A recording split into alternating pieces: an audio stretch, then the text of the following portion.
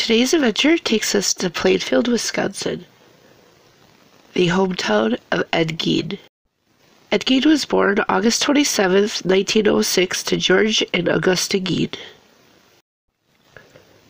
Ed had a brother named Henry. Henry died May 16, 1944, when Ed and Henry were burning vegetation and the fire got out of control.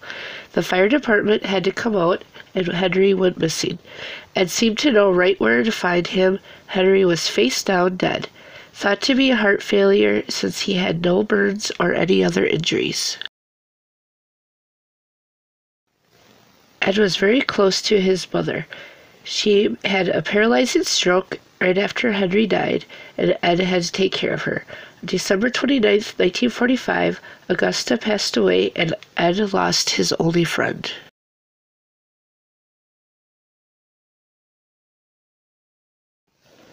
Parts of 13 bodies had been found in this house.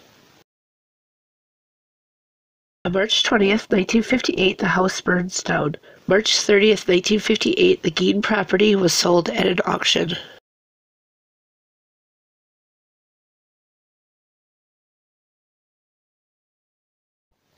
While searching the house, authorities had found human bones and fragments, a wastebasket made of human skin, skulls on his bedposts, bowls made from human skulls, corset made from a female torso, leggings from human leg skin, masks made from the skin of female heads, Mary Hogan's face in a paper bag, Bernice Worden's entire head in a burlap sack, a girl's dress and the vulvas of 2 females judged to have been about 15 years old, 4 noses, lampshades, fingernails.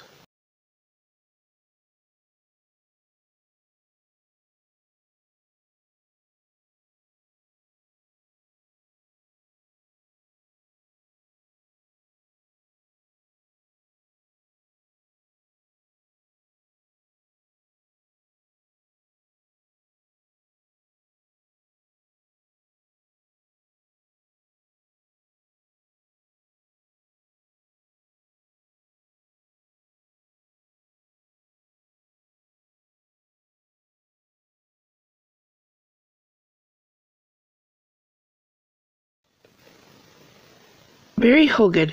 Mary was the owner of Mary's Tavern in the town of Pine River. December 8, 1954, around 6 p.m., Sheriff Harold Thompson was called to Mary's Tavern. A neighbor found the tavern empty and there was bloodstains going from the barroom through the bar and a spot from where an automobile was parked.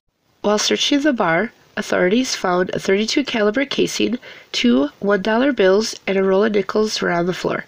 The cash box was rifled through. Mary Hogan was 55 years old and was fearful of strangers. She lived behind the bar and only unlocked the door during the day for people that she knew. They believed that she was shot while drinking coffee and reading by someone she knew. An alarm was broadcasted looking for an old 1950 or 51 dark green Dodge pickup truck with wooden racks that was seen frequently in the bar lately and seen going high speed down County Trunk D shortly after 5 p.m. with a tarp over something. A few days later, they were still looking for Miss Hogan. They questioned and cleared a Wood County man whose truck was seen and also a car that was seen there. In 1955, the county judge appointed Vilas Waterman permanent receiver for the property. Henry Sherman opened the bar back up July 1, 1955. July 22, 1956, there was a public auction of the estate. On November 4, 1957, there was a lead from an inmate in a Minnesota state prison. Inmate Lester Giles talked about beating a woman to death in a tavern in Pine Grove, Wisconsin. The sheriff never made it to the prison to question him. On November 6, when he was scheduled to go.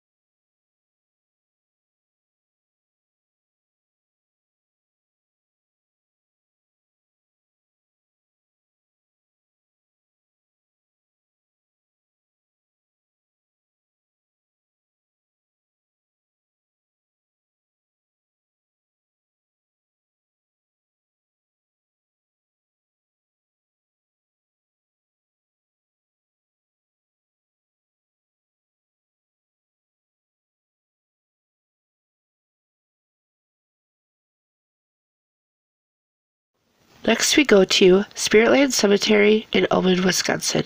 Many visits were made here by Ed Gein.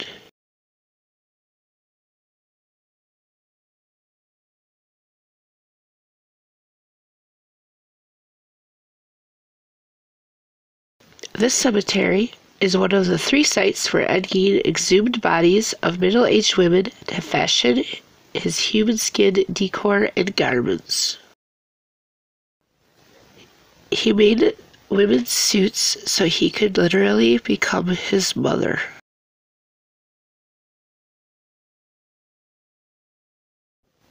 Ed Gein became the Butcher of Plainfield. He is said to have inspired the movie Psycho, Texas Chainsaw Massacre, and The Silence of the Lambs.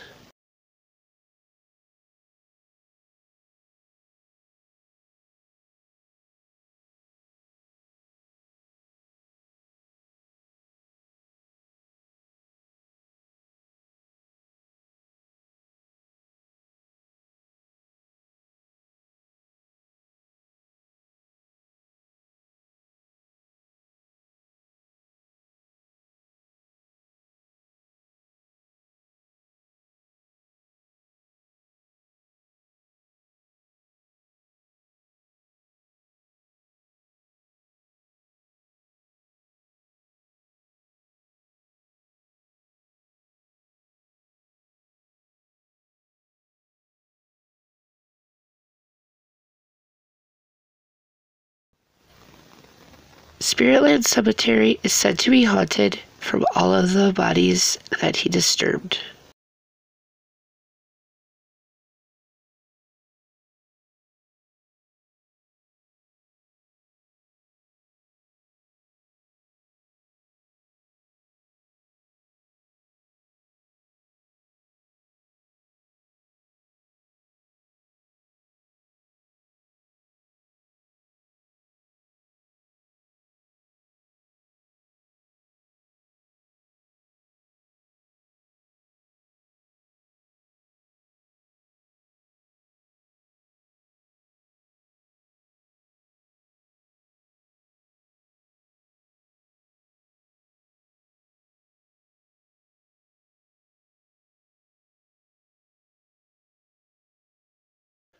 Next we go back to Plainfield, Wisconsin.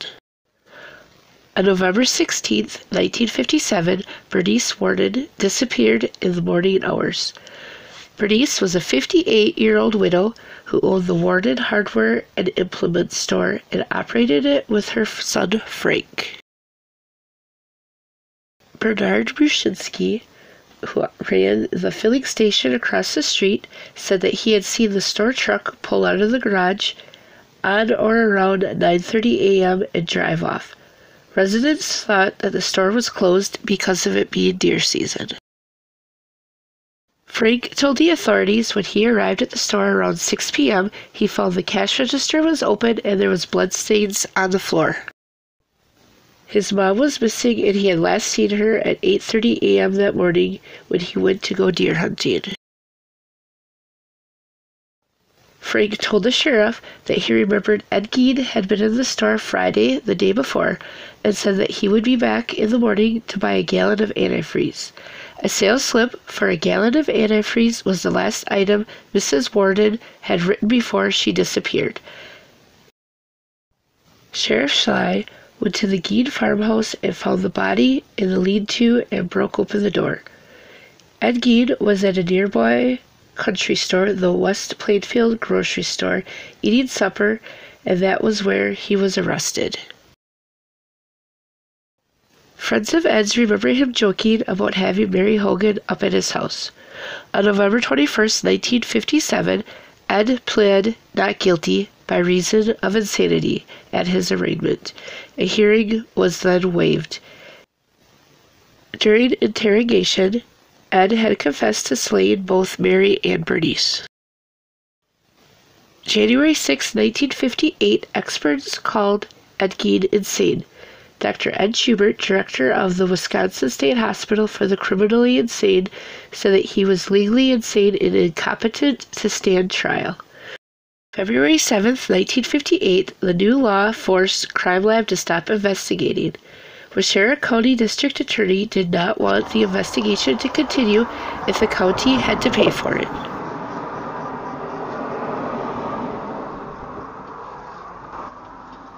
Parts of 13 bodies had been found. March 20th, 1958, the house mysteriously burns down. March 30th, 1958, the Gein property was sold at an auction that 2,500 people had come to.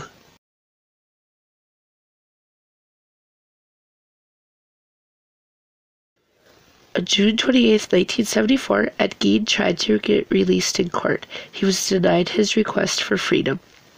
May 1978, he was transferred to the Mendota Institute, where he died July 26, 1984, of cancer.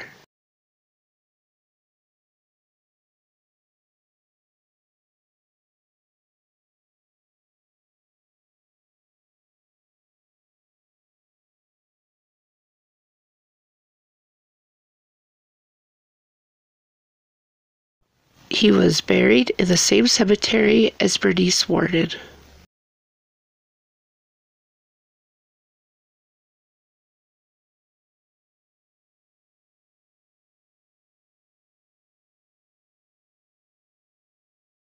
Here was where Ed was buried. When we went, it was the day before Halloween, and there was this weird hair by it, and people dig holes, and I guess they collect the dirt to sell. Here's where Ed's brother Henry was buried. Ed does not have a headstone because it kept getting stolen.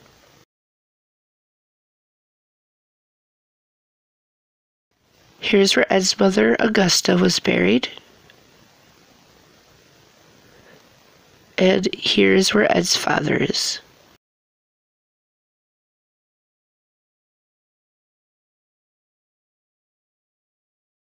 I did find a picture of what Ed's headstone was.